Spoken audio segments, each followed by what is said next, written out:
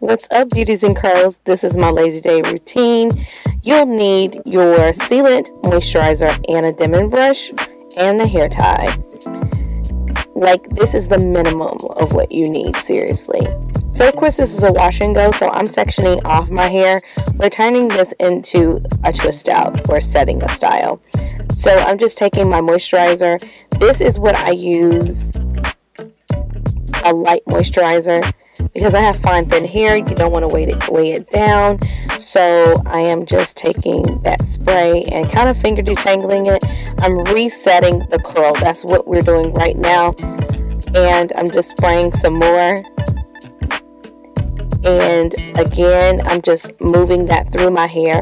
Then I'm taking this sealant I absolutely love from Original Moxie, and it's super duper light. This is particularly what I do for my fine thin hair. You want to use very, very light products to get the most volume, to maximize your volume. So just finger detangling again.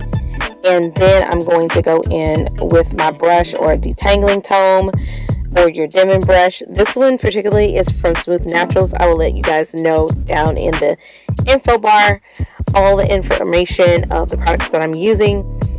But I am starting from the end and I'm working to the root of my hair.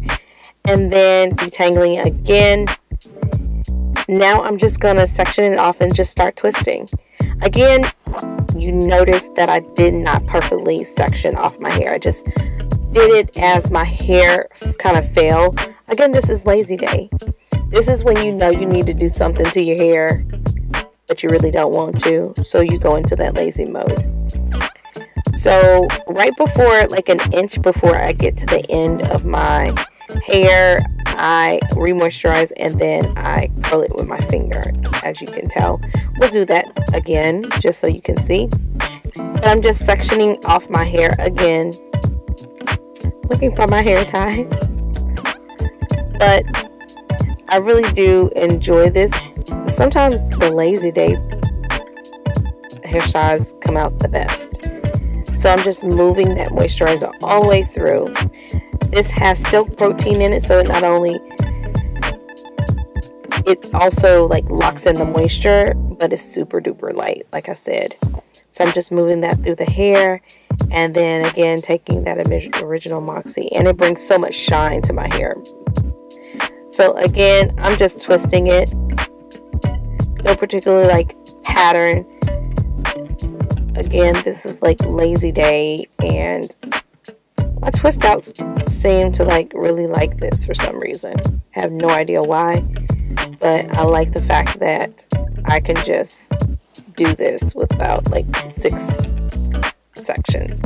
Now, particularly the one in the front, I am going to flat twist just because I want it to fall in my face, and you kind of want to twist your hair the way that you want it to fall when you're styling it.